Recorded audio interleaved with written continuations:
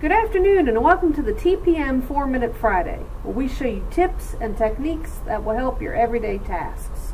My name is Dana Rice and I am the Civil 3D and InfoWorks Applications Engineer. And today I'd like to show you a couple of little tricks within Autodesk Vehicle Tracking. For those of you who may not know, Vehicle Tracking is an Autodesk program that, when downloaded, it will show up as its own ribbon within Civil 3D as well as regular AutoCAD.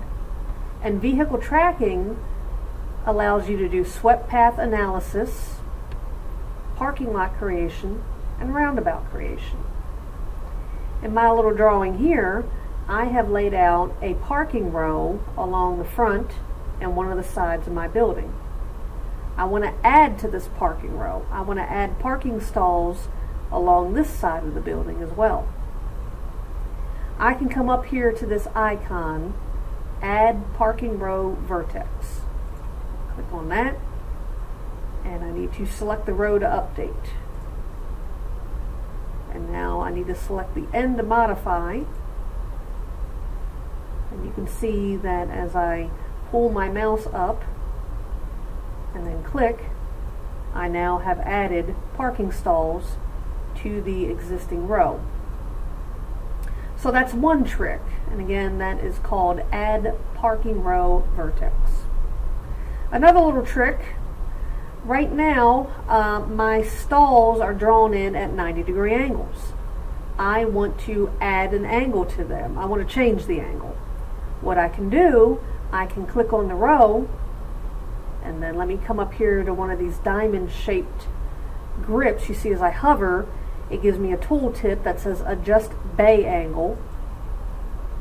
I'll click on that grip and then pull the mouse down, and you can see I have different angles that I can draw my stalls in.